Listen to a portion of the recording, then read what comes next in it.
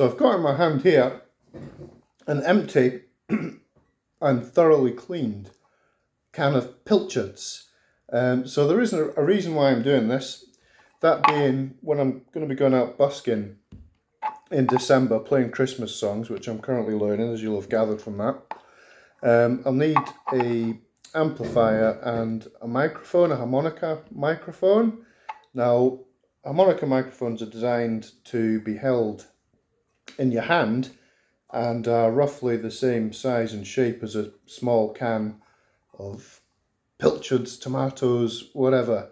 So this is to, until I've actually got the equipment, which will be shortly, just get me used to the awkwardness of holding this thing in my hand at the same time as the harmonica. And what I've also discovered from playing it myself and also from YouTube is that even just playing into an empty can gives the sound a different kind of resonance. So just to demonstrate, so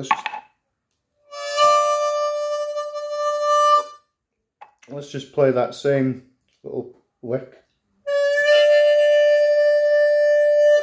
So it does give a bit of resonance to the sound just playing into a can.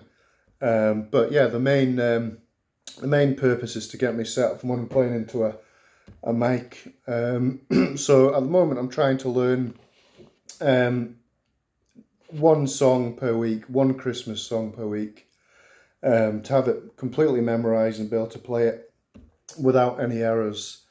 And hopefully by the week just before Christmas I should be ready to make my busking debut.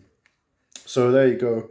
I don't suppose there's too many videos around of anybody playing a blues instrument using a can of pilchard, so maybe this is the world's first.